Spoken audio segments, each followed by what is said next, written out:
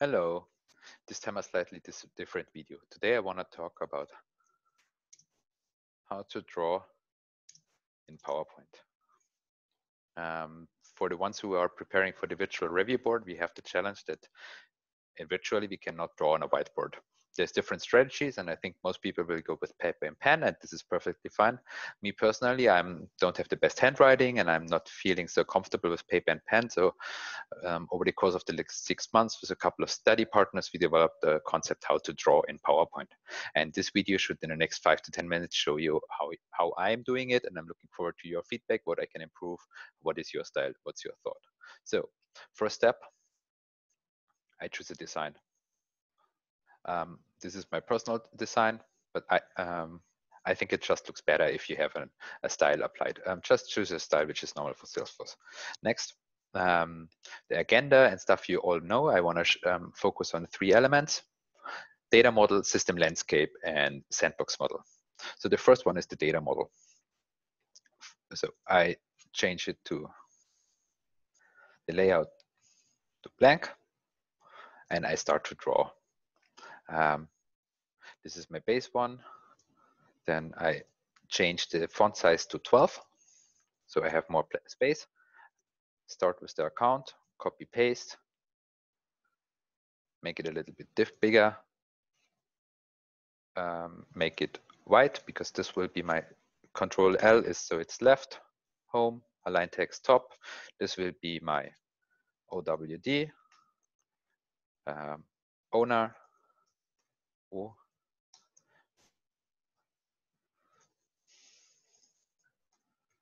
vol, and record type.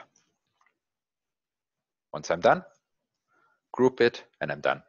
I have my first base component, and I just use this, like I usually do one up here, then I just copy one after another. And that's actually the first part already. So then I have my second one, contact, OW. So I fill out all the controlled by parent, for example. Owner is my sales agent. Volume, 2 mil, record type, customer. Then I start to draw the arrows. Sorry, I always use the elbow arrow because it makes for nicer looking. And I use the anchor points here. So when I move it, it becomes easy. Then I change the color to black. I make it a little bit more bigger weight, and I'm already done. So this is already the second one. So I now have a black arrow with the right color and the right relationship. In order to make master detail relationships, for example, like quote to quote opportunity to a quote to quote line item, I change the color to red. And for the judges to also know what I mean, I create a little legend at the top left.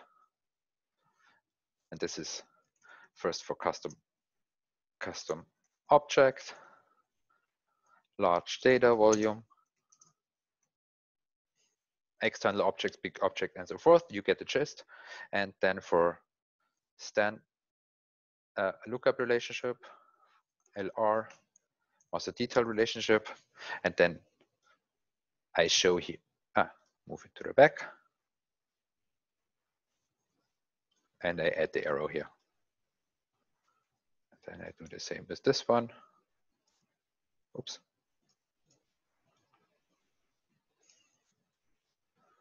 And I'm already done. For the custom object, cloud data volume, and so forth, I do it very similar. I take a small element here, then I write cust.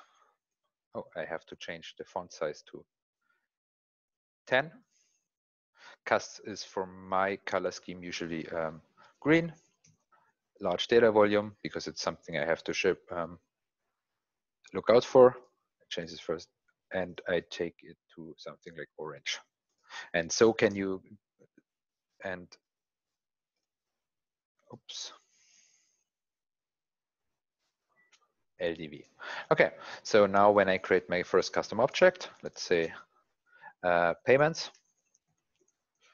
I take the object,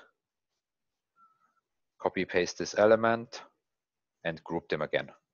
And this way, hang on a second, this way I can super easily, I did this, super easily create all my relationships, create all my, and stuff like that. And for example, since I make often not mistakes, but I have to optimize throughout my solutioning, I can just change the data model on the fly. And this is already all about the data model. That's it. I mean, it takes a little bit of practice, and oftentimes this one becomes a little bit smaller or bigger. You have to plan yourself. I personally have a style actually other way around. Oops. Accounts and contacts are in the center. Then in order to draw person accounts, I do another little thingy around here. Send to back, person account, and send it to the bottom. And now we have a nice indication that we also use person accounts and that I know how person accounts work. So I usually use the same concept of at the top, I have something like leads, tasks, events. At the right side, I have price book, products, opportunities, quotes, or everything that's around selling. At the bottom, I have everything around Service Cloud. And on the left side, I have additional information which I need for my particular scenario. And I'm really a fan of the grouping because this makes it easy. And you see here, changing the data model is super easy. One more thing I'd like, so yeah, good. This is already about data modeling. I think this concludes data modeling. Now I want to go to the next, to system landscape. This is very similar. So I start immediately without thinking. We all know firewall.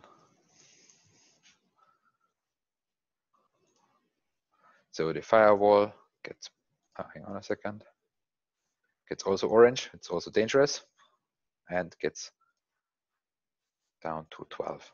Then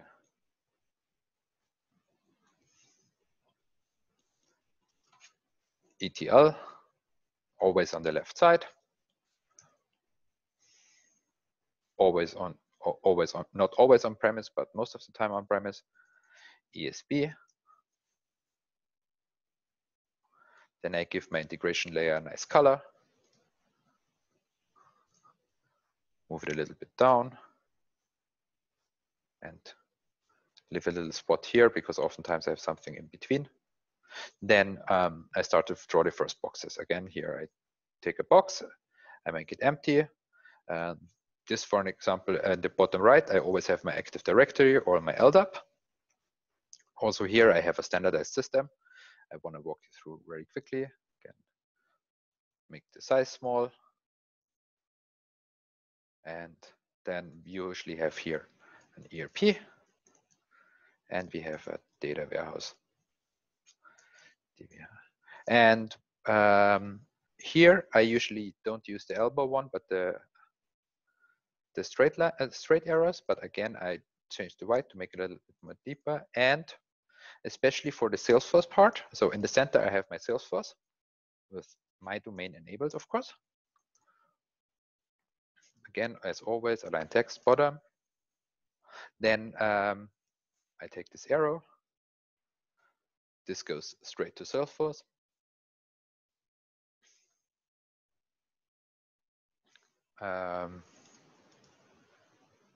Format.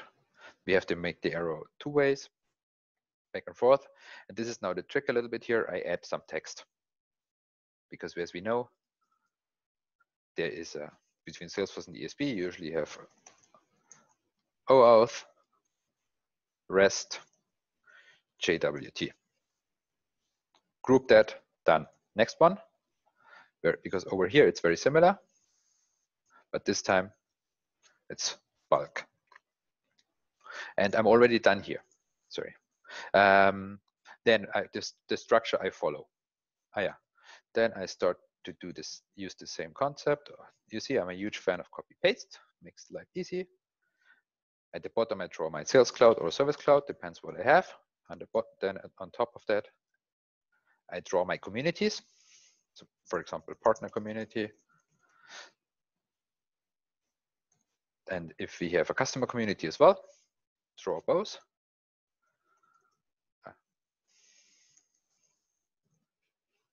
Then at the top right, I put all my, within Salesforce, I put my App Exchange packages. For example, Conga,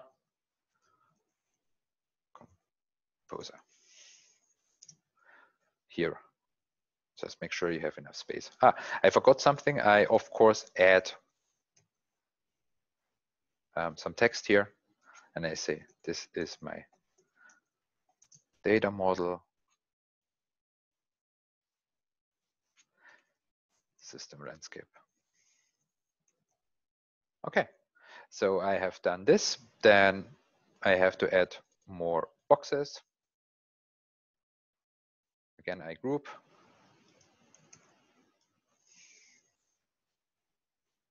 Then the other way around, let's say we have a web-based application which we want to connect to Salesforce via our ESP. Same procedure, web-based app. So I put my on-premise at the bottom, my web-based applications on the right side above the ESP. As always, if I know, I add which integration we are going to use. For example, here we do the web server flow, or sometimes we do Canvas, whatever it feels. Then I like standardizing. Here I have my file storage, for example, SharePoint. Then on, because they usually connect to Salesforce directly. Okay, copy paste. Just make sure that the arrows goes in both directions. I made a mistake here because the data warehouse. So just make sure the arrows goes in both directions. For example, my file storage will connect via Salesforce Files Connect. Then at the top right, I have my social login, for example, Facebook. Above sale, again, there's the arrow. Then up, don't forget to group. Then above, I have my mobile apps. Let's say Salesforce mobile.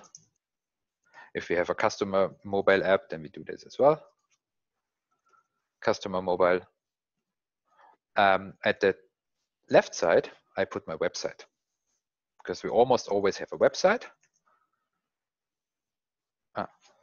Diff, actually use diff because it is the same.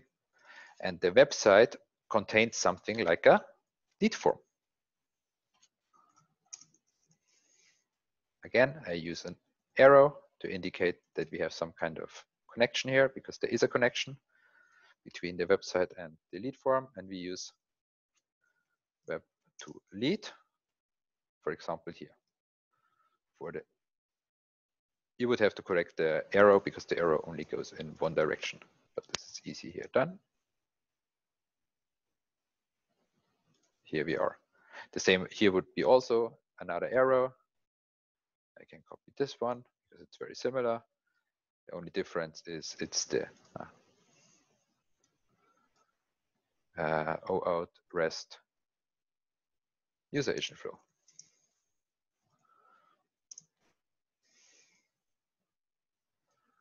And this already makes for an almost perfect system landscape. What's missing is like let's say Einstein Analytics, Salesforce Marketing Cloud, and so forth. I put it on the top left here. Salesforce Marketing Cloud. Clean up a little bit after myself.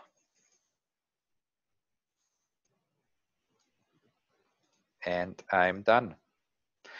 So this already concludes my system landscape. Of course, there's a lot more to do. Here I would then use another elbow arrow. So this way, and this would conclude it. And lastly, about the same system, about my develop CI/CD pipeline.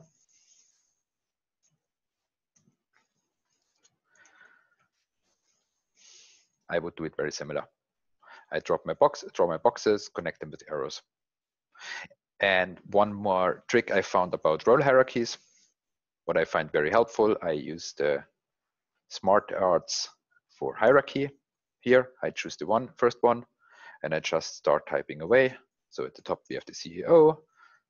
Then we have USA, for example, team sales Denver, and then here we have the service team, NA, and so forth.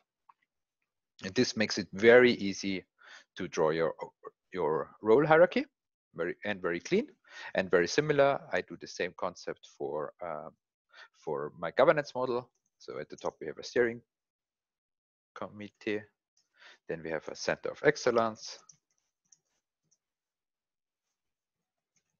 and here we have the architecture review board. Parallel to the center of excellence, we have a PMO, and so forth. And this concludes my super short introduction into how to draw in PowerPoint. Many people prefer to do it on pen and paper. I totally get that. This is just something we developed over the time. Me personally, I like it. I think this also is something which will be post-COVID always be the norm. Let's say. I'm looking forward to your feedback and have a good day.